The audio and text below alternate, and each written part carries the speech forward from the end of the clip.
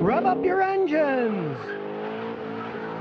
Today I'm going to help answer a very common question. Scotty, all of a sudden my car is getting worse gas mileage. What can be doing that? The first thing to check, of course, is the air filter. I know how many customers I have over the years. The car was running sluggish, getting bad gas mileage. First thing I did was take the air filter box out and find out it's all clogged with dirt. Check it every once in a while. I know people don't look at stuff much these days, but check the air filter. They get clogged up, you're going to get horrible gas mileage. And don't fall for any of those foolish claims that some companies have that say, oh, our air filter will get you better gas mileage. It's a bunch of nonsense. The filter that comes with the car was designed for the car, and a lot of times if you don't get that OEM filter, but you get a cheaper aftermarket one, it's worse for the car because they don't have as much filtration area in them, and then they clog up faster, so you get worse gas mileage. Now the next thing about worse gas mileage is you want to keep clean oil and you want the right weight. Whatever your car calls for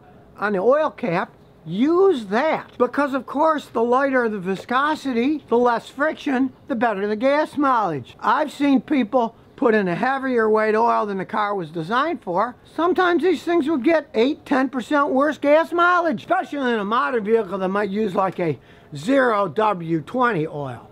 That's a really lightweight oil. Calls for that, use that oil. Use the correct oil. You find you had your oil changed and your gas mileage went down, probably got the wrong oil in there. Now another common thing that can give you bad gas mileage is a dirty or bad mass airflow sensor. This is a mass airflow sensor from a GM.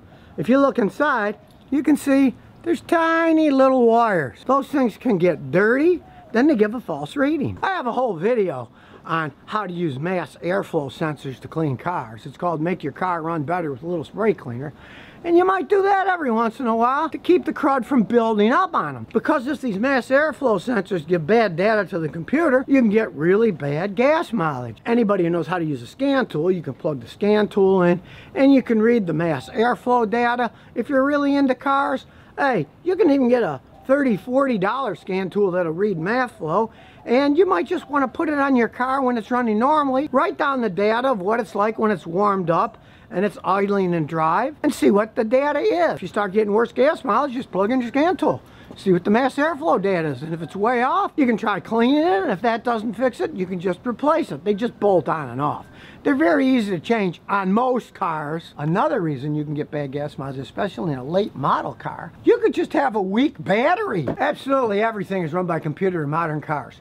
If the battery doesn't have enough voltage in it, the systems can go haywire. Now it may sound crazy, but I've even had customers, one had a Mercedes, that the engine would crank fine, rah, rah, rah, rah, rah, rah, rah, but the engine wouldn't start. And I do have to admit, I spent a reasonable amount of time checking all kinds of stuff to see why the vehicle wouldn't start. But I found out that when I put my battery tester on, the battery showed that it was no good and it needed replacing, even though it was cranking the engine pretty fast. Now that would have never happened when I was a young mechanic. If the battery went rah, rah, rah, rah, rah, rah, that was good enough to get a old carbureted car going, but these modern fuel-injected computer-run things, hey, it had enough voltage to spin the engine over, but there wasn't enough to get the fuel injection system and the electronic ignition system to fire up. As soon as I put a new battery in, started up, ran like a champ. So as crazy as it might sound, your car battery checked if you're getting worse gas mileage.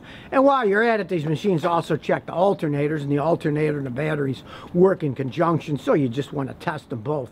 The whole thing takes like 4 minutes with one of these machines. Now the next common reason I see that cars get worse gas mileage has nothing to do with the engine itself. It has to do with the transmission. The transmission does exactly what it says. It transmits the power of the engine to the wheels to make them spin. If it's not shifting into all gears smoothly, you're going to get worse gas mileage. And if it slips, you're going to get worse gas mileage. Transmission has a lot to do with your gas mileage. And with modern day computerized automatic transmission, a lot of times it's a good idea to pay a mechanic like me to run a transmission scan with our fancy scan tools. I've seen cars like this Mercedes behind me pop up 4 or 5 different transmission codes when I hook that up, and then I explain to the customer, that's why you're getting bad gas mileage, your transmission isn't working right. Now the next big reason you can get bad gas mileage is because of a problem in your braking system. The brakes are supposed to just do nothing while you're driving down the road. Then when you step on them, they're supposed to squeeze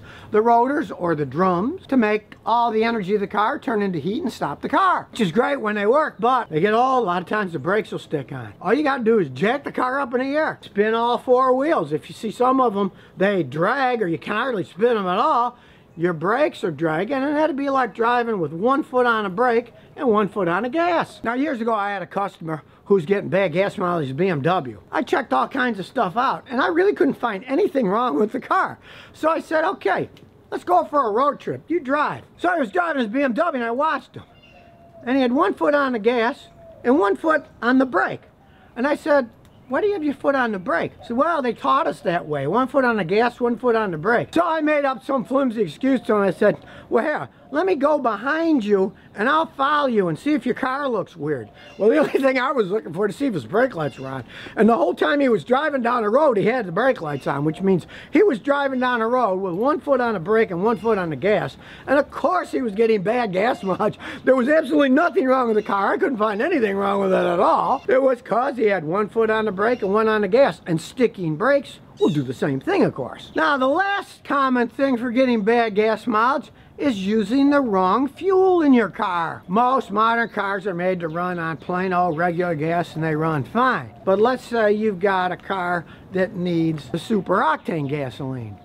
If you put in regular gasoline, at least in the modern ones, it'll run okay, but it will get worse gas mileage. It won't be as efficient. And vice versa, as crazy as it might sound, if you put high octane gas in a car that's made for normal gas, you can actually get worse gas mileage. The thing about high octane gasoline is it burns slower.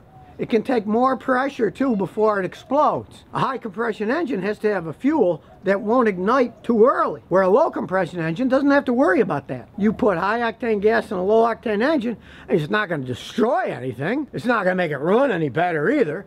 But you could actually get worse gas mileage doing that. Hey, the engineers design these things to run as well as they can on whatever fuel they're supposed to run on. Don't mess with the way they designed it. They know what they're talking about when it comes to that. They have to work their butts off to try to get these cars get the best gas mileage they can.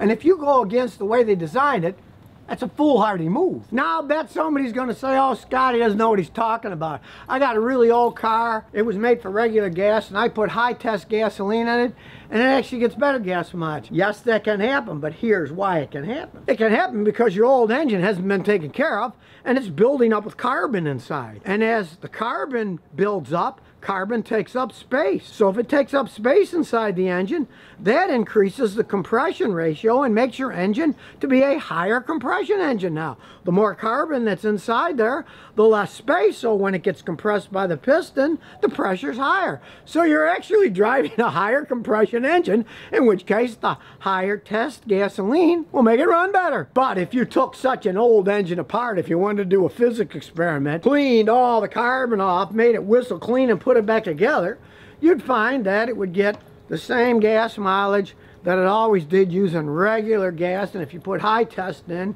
it wouldn't make it run any better. That's just kind of a bizarre consequence of a carboned up engine. Things are not as cut and dry as people often think they might be.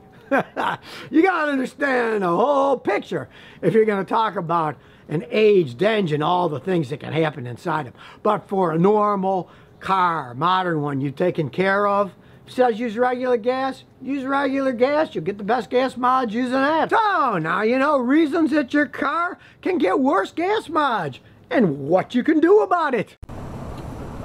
So if you never want to miss another one of my new car repair videos, remember to ring that bell.